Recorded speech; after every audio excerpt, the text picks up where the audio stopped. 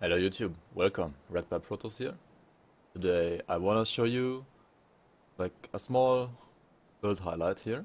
Gonna check out my Sentinel and I'm gonna show you my Sentinel and I'm gonna talk about how I plan this character or like how this character is planned out for the end game now and what gear he's using, what skill point allocation he has, which devotions you should go for, and like how to use your attributes correctly as well. And I'm gonna show you like some small clips of some like harder bosses I did on this character.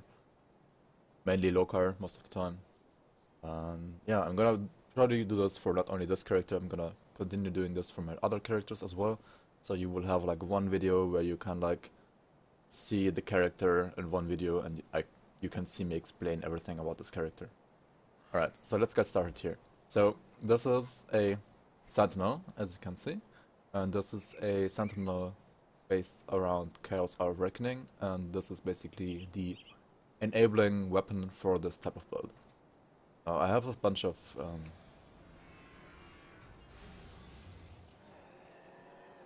auras I'm gonna use here, so I'm gonna spawn my second guardian here. So this is how it looks in combat stance.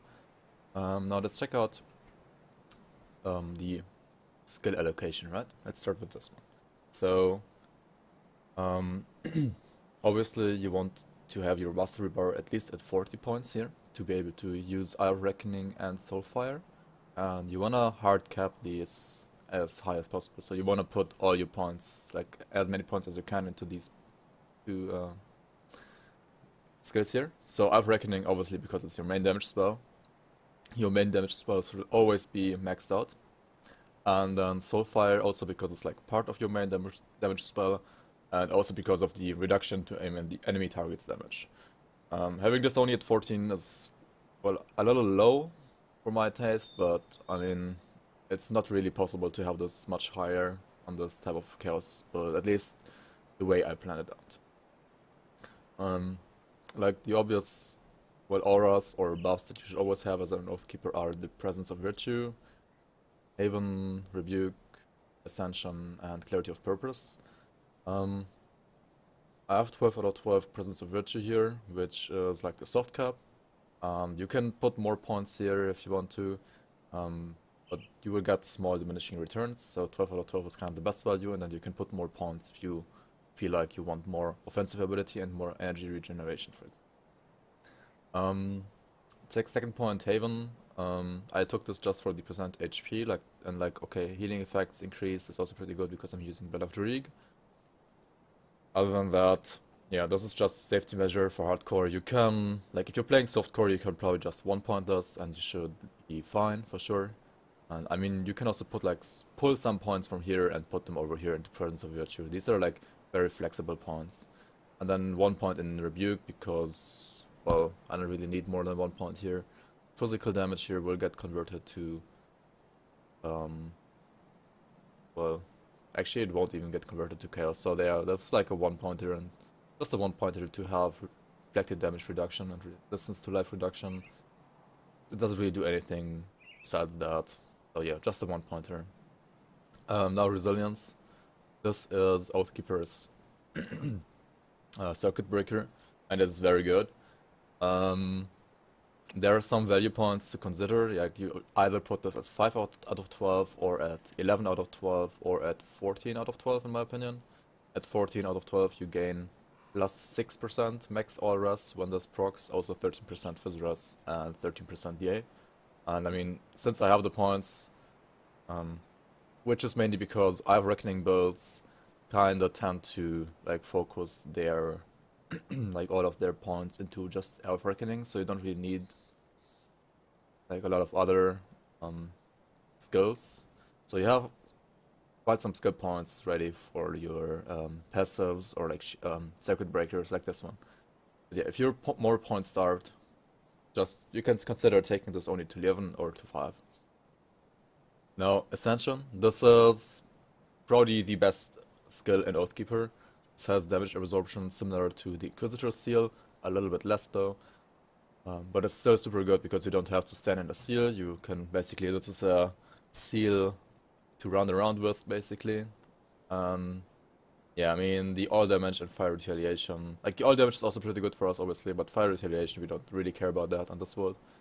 But yeah, it's super good, makes you tankier. And then this one gives you more OA, more CC resistance, life leech, energy leech. This one greatly improves your damage and also survivability as well. This has like very hard diminishing returns after the soft cap, so you should always soft cap this. And Ascension, you can like hard cap this, so like put as many points here as you want to. I'm gonna talk about the Guardian a little bit later. You can see I have 1 point here and 1 point here, which kinda doesn't make sense to you maybe at this point, but I'm gonna explain this later. Now onto the Occultist tree. Obviously we're gonna take 50 skill points here as well. To get this exclusive skill, Possession. This is for a Chaos build, obviously the best choice a Sentinel has. Yeah, this gives us 18% damage absorption, which is also very great.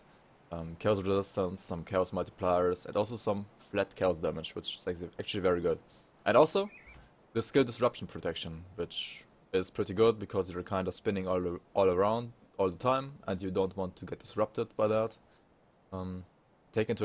Do remember that even if this says like 100% skill Disruption Protection, your actual cap will be 80%, because you need, like 80% is always the cap, and you will need like plus max res to go over 80%, but there's no stat like this for disruption resistance, I think, so yeah, you basically have 80%.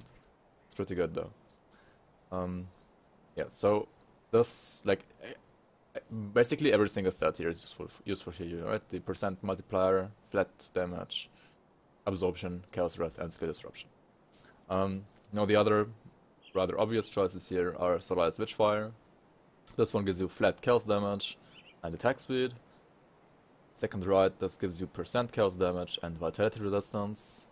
And I mean, the flat vitality is kinda whatever, but yeah. And then we have Blood of Druid here. This is obviously very good. Gives you 156 OA, restores your HP by 28% if you activate it. Yeah, I mean, just OA buff and heal, very nice. Staple for every occultist ever. And then the aspect of the Guardian, which is connected to this. This will give you 12% physical resistance and 100% poison resistance. So yeah, you don't have to worry about poison resistance ever as an occultist. And 12% physical resistance is also a lot, so this helps out this build because it's kind of, well, melee range build, so it will get hit by a lot of physical damage every now and then. Okay, so same here again, you soft cap this only. As you can see, like after 12 out of 12 you get diminishing returns, especially for the physical resistance, and you probably don't need more poison resistance anyways. Also, this doesn't have any chaos multipliers, so yeah, you only care about the physical and the poison resistance on this one. And then a 1-pointer in Doombolt. This is, well, because I have quite some modifiers to this. You don't see them here, you would see them in Grim Tools. I mean, you can check out the Grim Tools link down below as well. The reason why this is so good on this build is because of the weapon here. This adds like reduced target's resistances, so this is basically type B resistance reduction, right? And also we're using 2-piece Harbinger, which gives this 140% weapon damage. And since we're using a two-hander, we have a lot of weapon damage. And then by just putting 1 point here, this is actually a lot of damage for 1 point. Yeah, this is gonna be it for skills for now. Let's take a look at the devotions next. So for devotions, I tried to get the two very important devotions for Chaos, which are Eldritch Fire. This is a must-have for every Chaos build because of the resistance reduction that it provides, and then also Hungering Void. This one has huge Chaos multipliers, crit damage, and total speed, meaning also attack speed. Also, this node has flat Chaos damage, that's also very good, and I mean, these nodes are universally pretty good. They have good OA, good DA, Chaos resistance, and also like 100% Chaos damage here on this one. Then, since I'm using a two-hander, the Kraken is kind of an obvious choice as well. You get crit damage here, movement speed, and attack speed. Like 20% attack speed, 5% movement speed, 15% crit, and some other like all damage bonuses. So this is pretty good as well. Um, Now this is like everything I need for offense for this character, to be honest. And the rest was either to well, fix my affinities or to get more defenses, because we are two-hander and we're meleeing most of the time. So yeah, you need to be tanky enough to do specific bosses. So let's talk about other tier 1 devotions I was using here. Um, the Ghoul, for example, this has an active that activates like below 45% HP, gives you a lot of physical resistance, attack speed, and a huge amount of lifesteal as well. This is another circuit breaker basically for your character, and it's a very good one for all characters that use weapon damage. And obviously our character is using a lot of weapon damage, so yeah, this is very good. And the other nodes in here are also pretty good already. Like you get some HP, 4% lifesteal. I mean, this one is not that great, but you take the 1 point to get the constellation bonus. And I mean, yeah, we need at least 8 reds. I have 10 here actually. I have 10 here because I had some spare points. And yeah, let's just get more HP here. We did the Jackal. And didn't have any purple to go into MP Throne. This is a very popular point here as well. But yeah, since I have no purple, I cannot do this on this. Now I use the Jackal as well for reds. This is for total speed, so again, attack speed. And also this one for physical resistance. What you can probably do now as well is you could go for Revenant maybe. At the time I made this build, Revenant was not as good as it is now. That said, it's maybe also like maybe too hard to fit it in. I didn't really try to fit it in, but maybe it's too hard to actually fit it. You would probably have to give up maybe Jackal or something else, and maybe you would have some affinity problems. But yeah, consider the Revenant as well for this build. It should be very good. You don't really need the type B resistance reduction here from the skeletons though, because you already have the same type on Doombolt, and they're not gonna stack. So yeah, that's probably also the reason why I didn't take the Revenant, because you already have the same type B resistance reduction in the build. Now I needed 6 greens for Solael's Witchblade, right? I have 3 greens coming from Hawk and 3 greens coming from the Lotus. The reason why I took Hawk is because Hawk is one of the best tier 1 devotions if you don't need a lot of affinity. This provides 3 affinity for 3 points. That's not really, that's below average. For example, Scorer's Light gives you 4 for 3 points. But Hawk has 3% OA on this node, so that's a huge OA bonus, and also crit damage. Yeah, whenever you're lacking OA and crit and you need some green devotions, check out Hawk and try to get Hawk. Now onto the blue devotions. We need 15 blues for both Dying God and also this one over here, the Obelisk of Menhir. So I was using for blue Sailor's Guide, the Panther, and the Watcher, and also Kraken. So this gives me 3, 6, 9, 14, and then 1 point in the crossroads, 15 blues. Now from like the tier 1 blue devotion, Sailor's Guide is just insane. You have physique, defensive ability here, freeze resistance, and slow resistance. Slow resistance is really big. And then you have also physical resistance on this node. And some physique and 8% movement speed on this one. So yeah, Sailor's Guide is awesome. And you can always rush Sailor's Guide on any build ever as your very first devotion. It's always gonna be good, especially because of the movement speed early on. Now the Panther is, well, for affinity, like it has 5 affinity points for 4 points vested, that's very good. And also it gives you like some, well, offensive ability, Cunning Spirit, all damage, crit damage as well, and OA. But that's pretty good for OA mostly. And then the Watcher, he is insane. Like it has physique, armor, fizz res, pierce res, sorry, hold resistance here, defensive ability, 3% physique, and 5% DA. This is insane for defensive ability. This is probably the best devotion in the entire game right now for defensive ability, and it's only a tier 2 devotion. So if you consider, yeah, I mean, it's almost a tier 3 devotion because of the stats, but it doesn't have like an active node. But yeah, this is insanely awesome. I'm using it on almost every build I'm playing, I think. Maybe even on every build. But yeah, this is so insane, especially in hardcore for like defenses.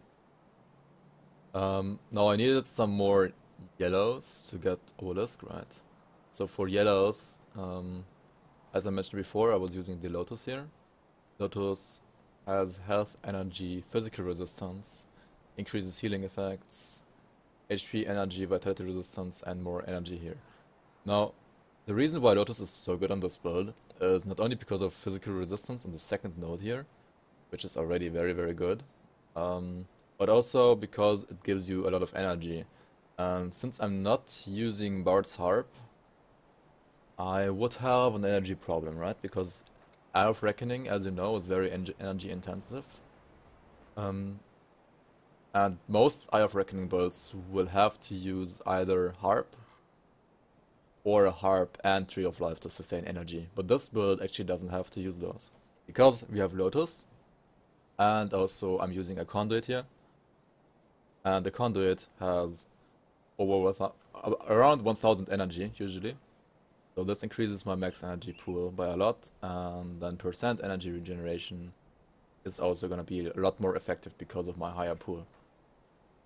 And yeah, so Lotus also helps with that. And also, I mean, I'm getting green and yellows, the yellow devotion, which I need. I need both of those for these, for Solael's Witchfire and for Obelisk of Men here. Yeah, I mean, now I just ended up needing some more yellows, basically just 2 yellows. I went for Lion, this one gives you 3 yellows, because, well, why not? I would like to have maybe, I mean, it would have been more efficient to have like a devotion that gives you either more green and yellow or like red and yellow, but there's no red and yellow, and there's only one green and yellow, which is Lotus. So yeah, I was kind of stuck with using Lion here. And I mean, Lion is not awesome, but it's also not completely terrible. As 3 yellows for 3 points. I mean, it's worse than Hawk, for example, because the stats on these nodes aren't as good as the ones on Hawk. But it does have 2% physical resistance here. And some movement speed, spirit, HP, DA, health. It's not terrible, it's fine. And this is basically the enabler for the Obelisk of Men here. And Obelisk of Men here is like an insane defensive devotion for any build, basically. You have armor, more armor, especially 150 flat armor is insane. And then you have 10% armor here. DA, percent DA. I mean, this one is useless, but I was gonna use this point just to get over here. And this one increases armor absorption, reduces stun, reduces freeze duration, and gives me +3 max pierce mass. Now, the reason why this is so good is it frees up other slots in my components, for example, that I would otherwise have to use for stun duration or armor absorption. And the freeze and pierce resistance is like nice bonus on top. So this is so good that it's actually like worth using 2 points to get there. Even though this does give me nothing, this one is still worth 2 points here. Yeah, that's it for my devotions here. There are maybe some alternatives that you can go for. I mean, you can try to fix maybe Chariot and Harp in there. And you have to fix Harp in there if you're not using a Conduit and not using Lotus. So yeah, there are some different ways to make this build, but the way I made it, I think this one is the optimal devotion pathing for it. Yeah, onto gear. So for gear, as I told you before, this is the build enabler, the Wrath of Tenebris. The Wrath of Tenebris is a 200 axe, actually. I mean, it looks like a scythe, but it's classified as an axe. And it converts lightning to chaos globally, has 15% or even more, I don't know exactly. This is like a average, not obviously the average roll, this is like some random roll I have. Lifesteal, huge chaos multiplier, flat chaos damage, and the base damage is also flat chaos damage. And it has HP, offensive ability, attack speed, bonuses to Eye of Reckoning, Doombolt, Occultist, and weapon damage to Eye of Reckoning, converts physical to chaos to Eye of Reckoning, and Doombolt, weapon damage, and reduction to target enemy resistances to Doombolt. So yeah, basically this means that Eye of Reckoning is like the physical is full chaos, and 50% of this lightning damage here is also chaos. Now, we still have some fire damage missing here, which we want to convert as much as possible as well. For that, we're using a Void Heart here. Try to have up to 30% conversion. I only have 25% per conversion here, so you can get a better roll for this ring for sure. Second ring is the Entropic Coil. This is just an overall pretty good and solid Chaos ring. Gives bonuses to Solael, Witchfire, Eye of Reckoning, and has flat Chaos damage, and has a proc as well. The Conduit, I was talking about this before already, for the energy. This is, well, for energy, for max Allres, but most importantly, since the Oathkeeper class doesn't have any Chaos resistance reduction, right? You want to either use Razin's Amulet or this one. Razin's Amulet gives you like 15% Chaos resistance reduction to Curse of Frailty. This one gives the same to Guardians of Empyrean. The reasons I was using this one over Razin's is because this one has +1 Oathkeeper, which makes it easier to hard cap Eye of Reckoning, to get Eye of Reckoning up to 26 out of 16. And also the second reason is I like the Chaos resistance on the Guardians more than on Curse of Frailty, because Guardians are, well, they're passive, right? So they just run around and then they will apply their debuff by themselves with their attacks. Whereas I would have to like stop spinning and casting Curse of Frailty to apply the cast resistance reduction from Curse of Frailty. I mean, Curse of Frailty does have the benefit that if you put like 1 point here, you can also put 1 point here and also reduce enemy DA a little bit. So using Curse of Frailty would increase your effective OA a little bit more than what I'm using right now. But then again, it does interrupt spinning, and it does, because of that, interrupt your DPS a little bit. So yeah, I kind of like this one more. This is more the lazy approach, because you can, well, you don't have to worry about any skills really. Then for the headpiece and gloves, I'm using 2-piece Harbinger here. There are also some other options you can go for here. There's the Eldritch Gaze, for example, from the Sentinel. It's a blueprint drop, and then you can craft this Sentinel drop, the Eldritch Gaze headpiece. That's also very good. I'm using 2-piece Harbinger here because it has more flat chaos damage overall. Like, also the 2-piece set is pretty good, and also it has more weapon damage for Doombolt. This means my Doombolt hits harder than the other setup, and also I have more flat damage on Eye of Reckoning. So Eye of Reckoning itself also deals more damage. But I do lose out on the proc that the other ham has. So I'm not really sure whether or not my overall damage is maybe lower than with the other Eldritch Gaze ham. That said, I kind of like this more because, well, Doombolt hits just like a truck with this, and that's awesome. Yeah, I mean, I don't even have only 140 weapon damage, as I said before. Actually, I have 180% because Tenebris also gives me 40% weapon damage here. So yeah, 180 Doombolt weapon damage is pretty insane. Now also another slot here that is kind of freed up because we're not using Razians here is the Vestments of Severed Faith. This one converts some acid damage to chaos damage, so some of the acid damage I'm getting from Blood of Druig also will convert to chaos damage and will scale up. And also this one gives Ascension bonus and Doombolt damage, and also has a proc that you can toggle on. Where is it?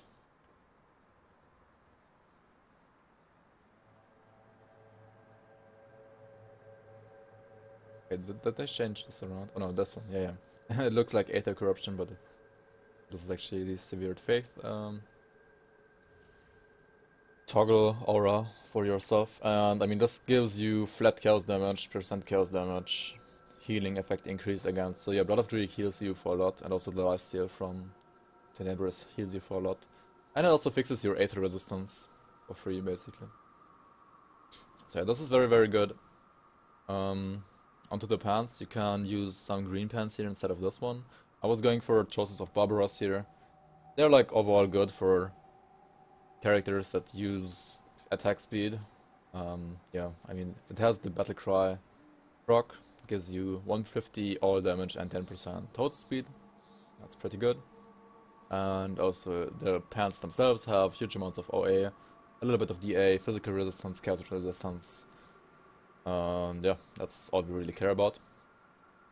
They're pretty offensive overall, but I mean, I have like enough HP and enough DA already, and resistances are fine as well, like this. And I mean, stun res is way overcapped with Ascension as well. So yeah, these are pretty good and fit a build like this perfectly. But you can go for like green boots, green pants instead. We're using one piece of resins after all, the belt here. It's mainly because there are no better alternatives to this, and this one has flat chaos damage, percent chaos damage, multiplicative damage to Chthonians, OA, elemental res, bleed res, and +1 occultist. So yeah, that's very good overall. We don't really care about the cold damage to cold to chaos conversion, but yeah, that's still very good. Now we're gonna go over to the boots first. This is like a pretty obvious filler boots. These are super good if you need stun reduction and you need some HP and also some chaos resistance. I mean poison or elemental resistance. You can swap these out for other boots though. If you have like some insane green boots that you crafted, go with those instead. But do remember that you do need the stun resistance kinda on this character. I mean, if you have like green boots of kings, for example, then you're fine. Or like Thunderstruck of kings, obviously use those instead of these. But yeah, these are just solid all-around boots that you can use on basically any character as a filler. Now the shoulders here, I'm using Valorant's shoulder guard here because Valorant has +3 Eye of Reckoning bonus. This helps me hard cap my Eye of Reckoning to 26. Well, the rest, I was just using some pieces that would help me fix out my resistances. I'm using one here to fix Pierce and Aether resistance mainly. As you can see, those are kinda lowish, so yeah, with taking these off, they would suffer a lot.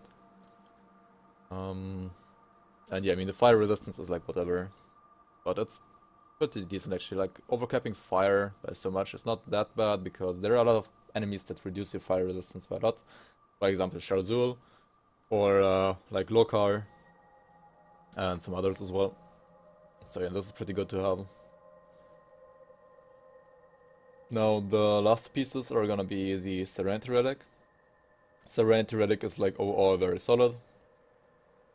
Has a, well, it has a circuit breaker, but it's not the most reliable, I would say, because it only activates when you're below 35% HP, and you can just get one shot at maybe like less than like at 36 or 37%, right? And then this won't even activate. But it's still pretty good on this character, I would say, because we have a high health pool and also some absorption. So when having these two up and like a lot of HP, chances are pretty high that you won't get one shot above 35% HP. So this will actually trigger and save you in like dire situations. Now another one that is also pretty good, like at a medal here, the Mark of Unlife. This is also universally usable medal for like any build. It's a very defensive medal. And the main reason why this is so good is because of DA. Like this one has flat DA, percent DA. So that's a huge amount of DA that you can get on a medal. Like for the other medals, this one gives you a lot. And also it has +3 max fire, cold, and lightning resistance, which is also very good. I mean, 3% all max all res is comparable to reduced 15% targets enemy damage, right? So that's like actually insane. I mean, it also has a circuit breaker. The Unlife proc activates at below 35% HP, so at the same time as Serenity. So this one also restores 20% of your HP and basically makes you almost immune to any kind of CC. So these two together are like big lifesavers, or potentially big lifesavers. Feel free to use another medal here if you want to. This is more like a personal preference of mine, and it's also very good in hardcore, but in softcore you don't need to use this, obviously. Feel free to use anything else. Then components are for the most part pretty self-explanatory, I would say. I mean, in rings nowadays you always, or like you almost always use bloodied crystals, unless you're using a shield. These give you increased armor, bleed resistance, and DA. On the amulet you use Seal of Annihilation. It's just the best on every build except for maybe pet builds. Yeah, it's not the best on pet builds, but other than that it's like the best for almost every character. On the metal I'm using Arcane Spark here, again because we're not using the Harp Devotion. We kinda need more Energy Leech in another way, so yeah, this helps with Energy Leech as well. Then these two pieces here, Sacred Plating, they're there to, well, fix Vitality and Data Resistance and also increase Armor Absorption. Then we have a Titan Plating over here to increase my overall armor and my Pierce Resistance, which I was kinda lacking on this build. And since we have the Obelisk of Men here, right, we don't have to worry about too much armor absorption from components. So that's why I can get away with like double Sacred Plating here and an Ancient Armor Plate here. We don't have to go for Scaled Hide, or we don't have to go for a third Sacred Plating / Living Armor and the Helm. Yeah, that's why I'm using Ancient Armor Plate here over Scaled Hide. It provides me with the same amount of armor absorption in total, because we already have a lot. And gives you some flat armor, increases your armor and physique on top compared to Scaled Hide. And yeah, then the last thing here for the Seal of Blades that I'm using for the weapon. It's lifesteal and increases armor again, and physical and pierce resistance. And you can also use a Seal of Might here instead if you want to. Would like to have more physical resistance instead of more lifesteal and more pierce res and more armor. But I mean, this one is pretty good, I would say. Augments, Ravager's Eye for the two-hander, Osiris Temper, pretty obvious choice for the jewelry, and yeah, I mean then the rest is like trying to fix resistances, most of this like Pierce, there's Chaos. Actually, I see one mistake I made here. I put an Aether one here, right, and then a Pierce one here. Whenever you have a situation like this, you should put Pierce and Aether on both of them instead, because like double resistances are always better than single resistances. So if I had like Pierce Aether here, this would be 8 Pierce, 8 Aether, right? And then 8 Pierce, 8 Aether here. If you combine the two, I would have 16 Aether and 16 Pierce, and now I only have 10% Pierce and 12% Aether. So I have to fix that later. But yeah, that's gonna be it for this highlight here, and we're gonna go and check out some other gameplay here. So for a small little gameplay feature, I'm gonna do like one Guardian of Solael run here for you guys. Also, I forgot to mention which movement augment I have on my medal. I'm using the Dark Desires right now, which gives me like a Chaos Strike ability, which also reduces target's enemy offensive ability. This makes basically this my engage tool and Virus Smite my disengage tool. So I have Virus Smite on my personal like disengage hotbar key here, and yeah, you should always try to not use this in combat so that you have it ready whenever you need it to disengage. And otherwise, yeah, you engage with Dark Desires, spin around, and yeah, that's basically it. Then you can use Virus Might to like move around. There are no enemies close to you.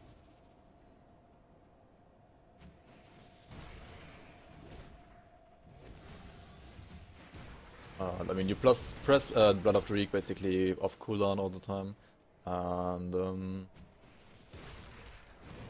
yeah, use Ascension and Doombolt for elites or like purple bosses. Maybe there's some elites here, let's see. Yeah, this one for example. Use the Doombolt here to reduce its resistances further, and well, after that just keep on spinning.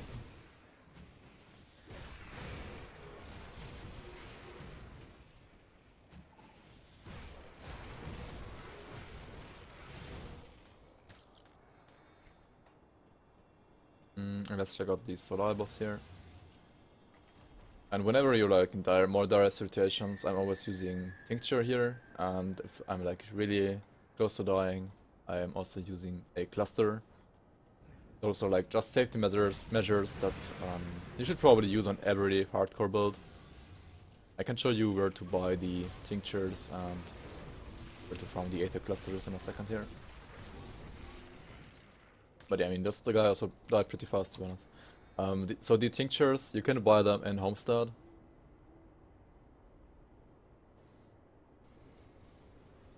Over here. So once you're in Homestead and I think you just have to be tolerated or something with them, right?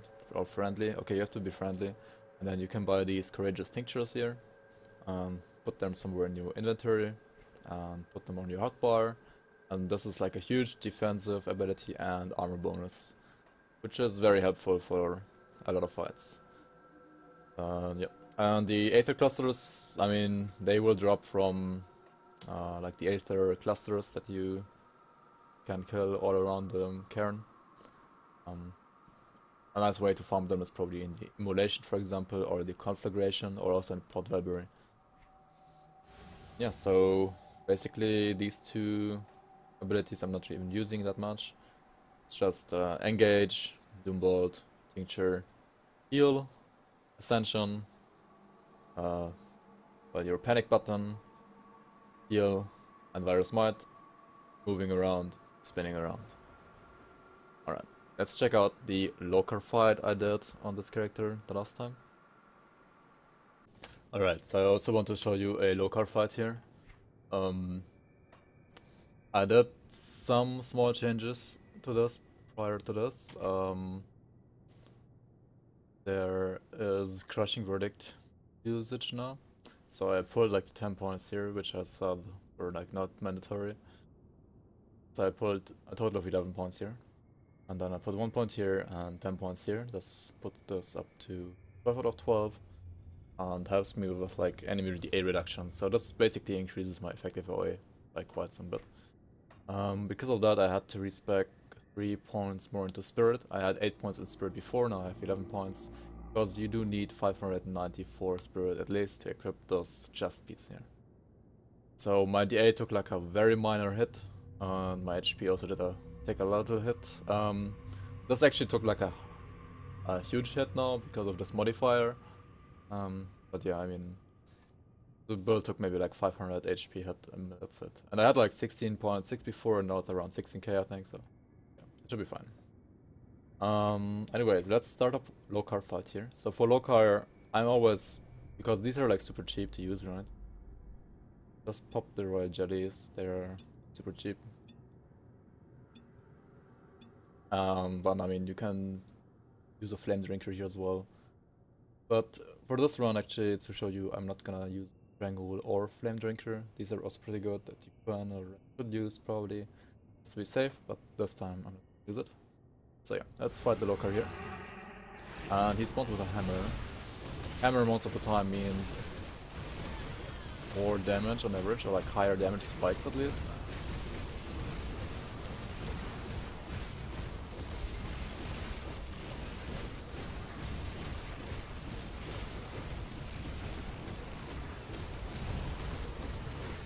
You can see my HP wobbling around more nervously.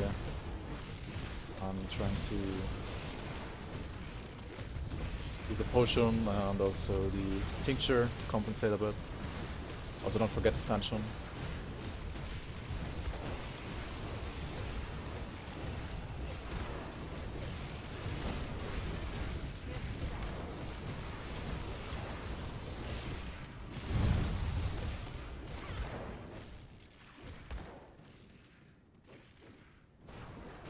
Also remember that when you kite around, you can always cast Doombolt to heal from range, because Doombolt actually has so much weapon damage and you have a shit ton of lifesteal, so you were gonna heal a lot there.